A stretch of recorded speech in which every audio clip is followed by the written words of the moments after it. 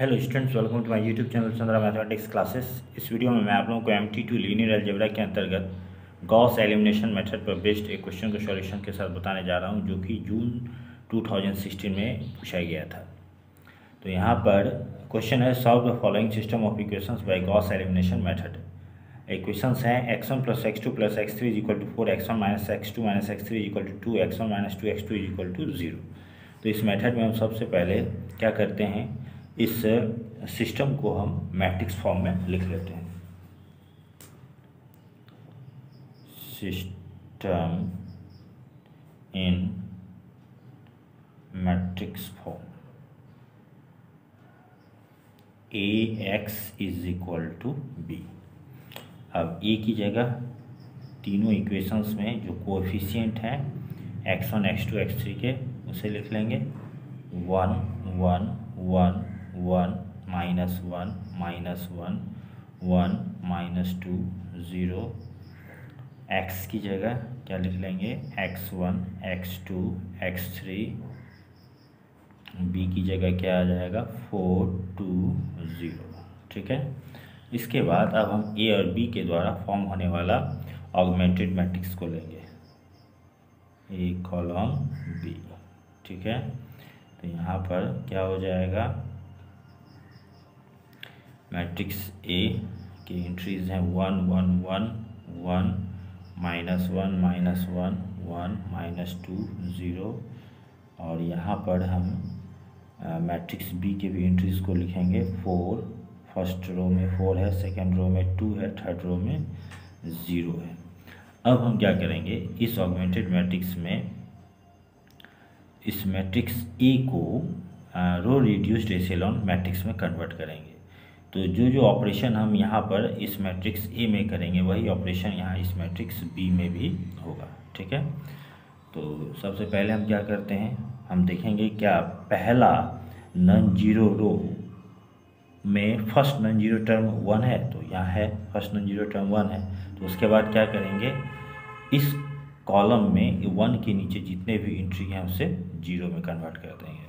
तो इसके लिए हम रो ऑपरेशन का सहारा लेंगे।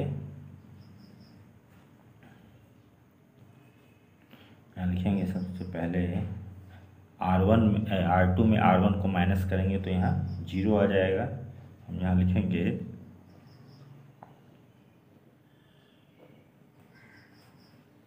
Applying R2 - R1। ठीक है। तो यहाँ क्या हो जाएगा, 1 1 1। फर्स्ट रो तो एज इट इज रहेगा। सेकेंड रो में अब आ जाएगा 0 -2 फिर -2। यही ऑपरेशन हमें मैट्रिक्स B में भी करना है। 2 में 4 जाएगा तो -2। Third row as it is उतर जाएगा। ठीक है। फिर हम क्या करते हैं, अब इस एंट्री को भी 0 में कन्वर्ट करते हैं। तो इसके लिए हम फिर क्या करेंगे, थर्ड रो में फर्स्ट रो को माइनस करेंगे। यहाँ लिखेंगे अप्लाइंग R3 - R1। तो यहाँ हो जाएगा 1 1 1 4, यहाँ 0 -2 -2 थर्ड रो में फर्स्ट रो को माइनस करेंगे तो 0। यहाँ हो जाएगा -3, यहाँ हो जाएगा -1 और यहाँ हो जाएगा -4। अब क्या करेंगे, हम सेकेंड रो में फर्स्ट नॉन जीरो एंट्री को 1 में कन्वर्ट करेंगे। ठीक है। तो इसके लिए सेकेंड रो को हम -2 से डिवाइड करेंगे।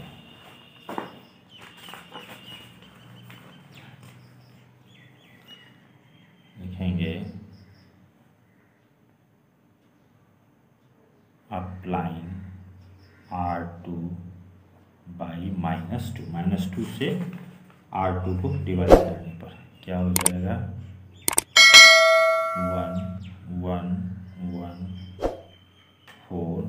और -2 से जब हम डिवाइड करेंगे तो यहाँ आ जाएगा 0 1 1 और यहाँ भी आ जाएगा 1।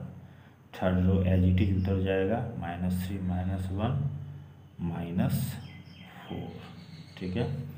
अब इस 1 के नीचे में हम क्या लाएंगे, 0 लाएंगे। ठीक है।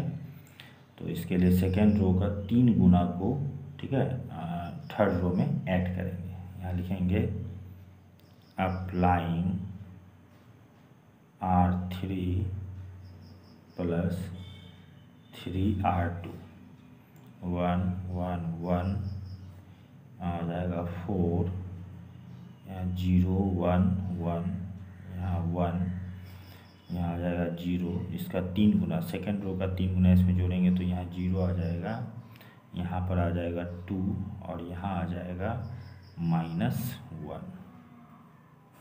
उसके बाद अब हम क्या करते हैं, इस कॉलम में 1 के ऊपर में भी हम 0 लाते हैं, ठीक है, तब जाके ये रो रिड्यूस्ड एशेलॉन फॉर्म में कन्वर्ट हो जाएगा। यहाँ पर सबसे पहले तो हम ये करते हैं, इससे पहले इस रो में फर्स्ट नॉन जीरो टर्म जो है या एंट्री है उसे 1 में कन्वर्ट करते हैं, ठीक है। यहाँ पर इसे हम 2 से डिवाइड कर देते हैं। यहाँ लिखेंगे अप्लाइंग R3/2, 2 से डिवाइड करने पर क्या हो जाएगा 1 1 1 कॉलन 4 0 1 1 1, यहाँ 0 0 1, यहाँ हो जाएगा -1/2, ठीक है। अब हम क्या करेंगे, इस 1 के ऊपर भी 0 लाएंगे। इसके लिए फर्स्ट रो में सेकेंड रो को माइनस करेंगे।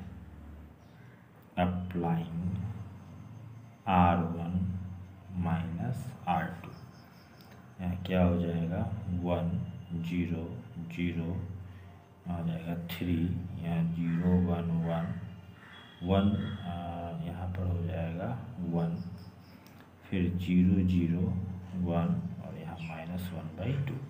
इस तरह से हम देख रहे हैं ये मैट्रिक्स ए जो है रो रिड्यूस्ड एशेलॉन फॉर्म में, यहाँ पर हमें अभी नहीं आया है, हमें इस 1 के ऊपर में भी क्या लाना है 0। रो रिड्यूस्ड एशेलॉन फॉर्म में प्रत्येक कॉलम में अगर 1 आ रहा है, वो किसी नॉन जीरो रो का फर्स्ट नॉन जीरो एंट्री है तो उसके ऊपर नीचे हमें 0 एंट्री ले आना होगा। तो यहाँ पर इस रो में 1 के ऊपर हमें 0 लाना होगा। इसके लिए हम क्या करते हैं, यहाँ पर सेकेंड रो में थर्ड रो को माइनस कर देते हैं। फिर यहाँ लिखेंगे अप्लाइंग R2 -R3, तो क्या हो जाएगा यहाँ पर 1 0 0, यहाँ 3, यहाँ 0 1, यहाँ 0, एक में -1/2 को माइनस करेंगे तो क्या हो जाएगा 1 + 1/2 यानी 3/2, यहाँ हो जाएगा 0 0 1, यहाँ हो जाएगा -1/2। इस तरह से हम देखते हैं कि ये रो रिड्यूस्ड एशेलॉन फॉर्म में आ चुका है। और अब हम क्या करेंगे, इसे वापस इस फॉर्म में लिख लेंगे, ठीक है। यहाँ लिखेंगे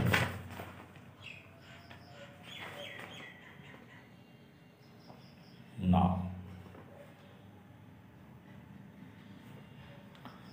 1 0 0 0 1 0 0 0 1, ठीक है। फिर यहाँ पर x1 x2 x3 = 3 3/2 -1/2। तो अब यहाँ पर मल्टीप्लाई करते हैं तो यहाँ x1 × 1 × x1 x1 plus 0 × x2 0 plus 0 × x3 0, यानी कि सिर्फ हमें यहाँ क्या मिलेगा x1 = क्या 3। फर्स्ट रो को इस कॉलम से मल्टीप्लाई किए, फिर इस सेकेंड रो को इससे मल्टीप्लाई करेंगे तो हमें क्या मिलेगा x2 = 3/2 और थर्ड रो को इस कॉलम से मल्टीप्लाई करेंगे तो x3 = -1/2 है answer. Okay students, thanks for watching.